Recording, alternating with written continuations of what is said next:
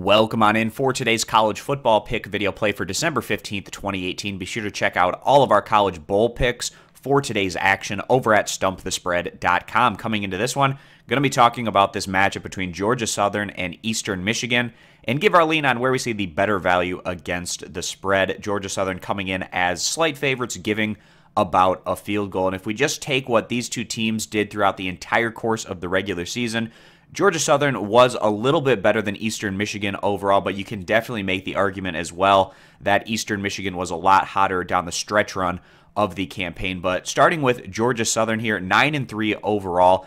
And in terms of what this group did down the stretch, the final month of the regular season, they went 2-2 overall. They lost to ULM by 19 and Troy by 14, but they bounced back in their final two regular season games, both of them on the road, taking down Coastal Carolina and Georgia State, both of those in a very convincing fashion. Now, this is a Georgia Southern team that definitely prefers running the ball, and in terms of what they're averaging, 260 yards per game on the ground compared to just 82 yards through the air. That triple option attack can be pretty dangerous from Georgia Southern, but also makes them fairly one-dimensional. It just kind of depends on the strength and speed of the opposition's defense, as well as how committed they are to discipline in terms of filling their roles and gaps to try to stop that ground game. Georgia Southern, in terms of their averages this year, putting up about 31 points per game, while defensively being pretty solid, giving up around 21 points per contest. The opposition here, Eastern Michigan, we love what we saw from them down the stretch run.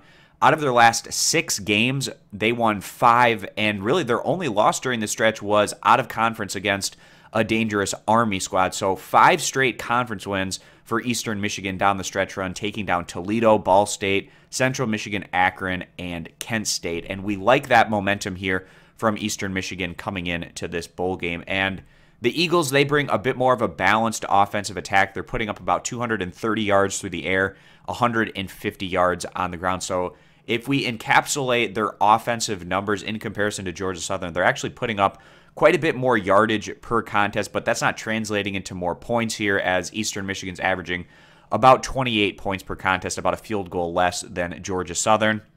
And then defensively, very similar to Georgia Southern, giving up right around 22 points per game. So we actually feel that this is a pretty comparable matchup. Two teams that have shown at times that they can put up strong offensive numbers, but they also like to play behind strong defensive performances. We actually potentially could see this one being as a lower scoring matchup, which gives additional value to these points and what we see as being a close competitive game.